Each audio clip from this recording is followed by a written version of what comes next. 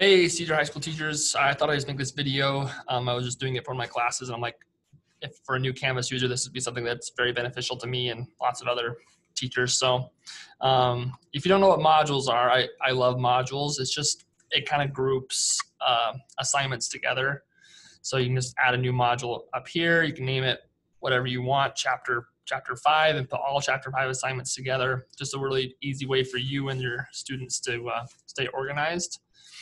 Once you have a module set up, then you can just click on this add button. Then you can add quizzes, pages, files, discussions, whatever you're wanting to add to that group section. You can go ahead and do that. You just click on whatever it is you want to do. You can add it, then this always goes to the bottom. Then you just remove. I'm going to remove it because I don't want that one in there. You have to have this green check mark checked, so it's published, so the students can view it. You can edit it a little bit right here with a few different things. But the thing I want to show is up here at the top. If you click on the plus button up here, oops, sorry, not that one, this one, and then hit edit, you can then do, you can set what's called a prerequisites. So if you add prerequisites, so I have this module right before it, Google Basics 4th term.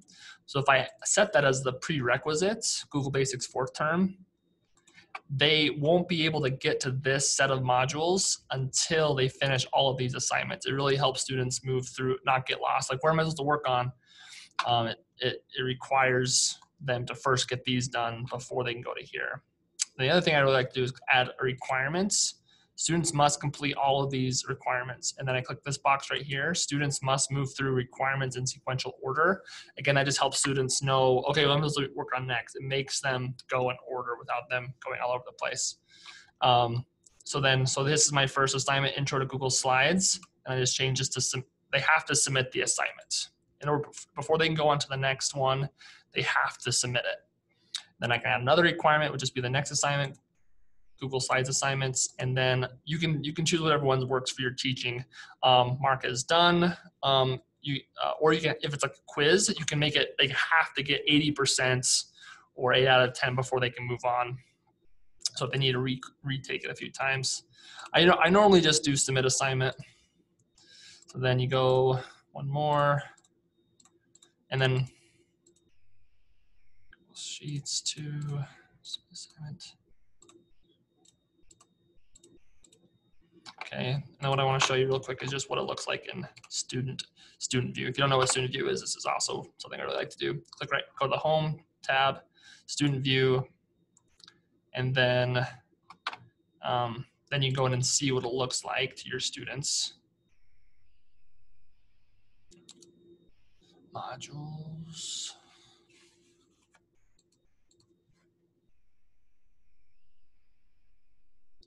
So this is the one I just set up. I can't get to it because my student account hasn't gone that far, but this is exactly what it would look like. So I've turned in this assignment so they get a nice little green check mark, which is nice for the student and the teacher. Then I haven't done this assignment yet, so I'll just go and turn something in for this.